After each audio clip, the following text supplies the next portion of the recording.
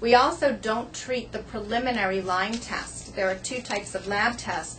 One is called a Lyme titer or an ELISA test, and that test is not specific.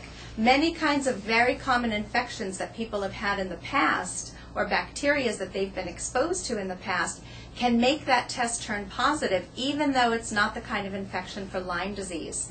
So if that screening test is positive, then the doctor needs to go ahead and order the more specific Lyme test. And only if that test is positive, called the Western blot, would we treat with antibiotics. You need a certain number of positives to say this. You do. There are certain criteria. So when we do that test, that Western blot test, there are two things that we learn. One is something called IgM, and that's the body's immune system's reaction for an early infection, something new. And for an IgM to be positive, there should be 3 of those bands, 3 of those proteins that show up as positive. And for the IgG bands, which show an infection that happened months ago, that one needs to have 5 bands that are positive in order to be a true positive test for Lyme disease.